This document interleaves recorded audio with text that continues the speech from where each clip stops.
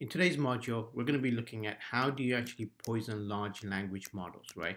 And really the goal here is to actually affect the outcome of the Gen AI systems, right? So we want to basically say, how can we manipulate the Gen AI systems to produce something that we want, right? And that's what the goal of poisoning here is. Now, large language models can be poisoned, right? So this is known forever, right? So poisoning may have been happening for a long time. Most people may not actually be realizing this, right? So because it happens in the background, right? And large language models have been being developed for some time, right? So were they poisoned during this development time? That is the big question here, right? Now, if I look at in terms of how do I poison the actual large language models, one of the key areas is manipulation, right? So you want to manipulate what the large language models does, right? And we can do that through keywords, right? So we can focus on the keywords and we can actually focus on the models themselves, right? Now, the other aspects of poisoning is stealth attacks, right? So we can actually do these attacks discreetly, right? And again, if you look at large language models today, there's a lot of stealth around it. There's a lot of mystery around it. It is a black box, right? And stealth attacks just makes it even more difficult to trace, right? Now, you can actually camouflage the attacks, right? So basically, if we're accessing these models through APIs, we make it sound like they're genuine, but they can be camouflaged with an attack inside those, right? So that's how we can also poison the LLMs, right? Backdoor attacks, right? So these large language models, when they're built, they can have a backdoor to it, and that's another way we can poison them, right?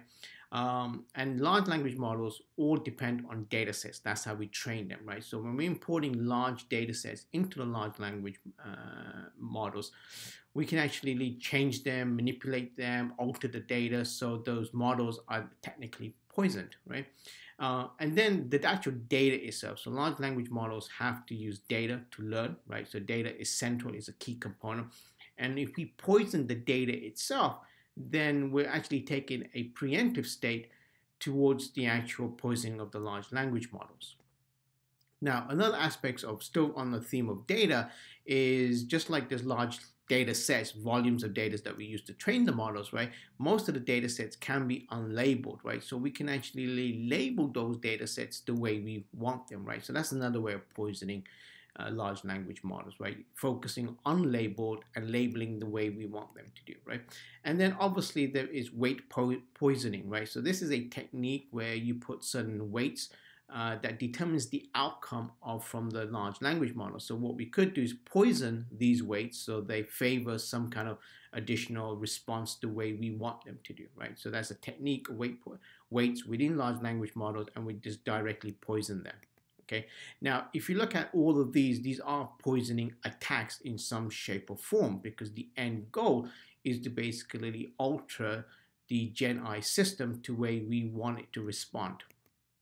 Now, once large language models are poisoned, keywords no longer matter, right? Because technically, you can actually enter your keywords you want, but the large language model is poisoned and is designed to respond or provide output or results the way we want it, right? So therefore, the keywords no longer matter.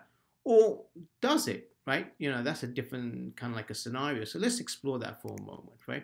So consider the possibility that large language models can be poisoned, right? For the good this time. So on the previous slides, we talked about all the different ways, where we poison something for a not so good approach, right? So in terms of a vulnerability or in terms of an attack, but there are scenarios where we want to poison the actual large language models, right? And a specific scenario here is search engines. So if you look at in terms of a search engine, right, we want to favor specific keywords, responses due to marketing, advertisements, etc., right? So that's a good example where an LLM can be poisoned for the good. And that concludes today's module. Thank you.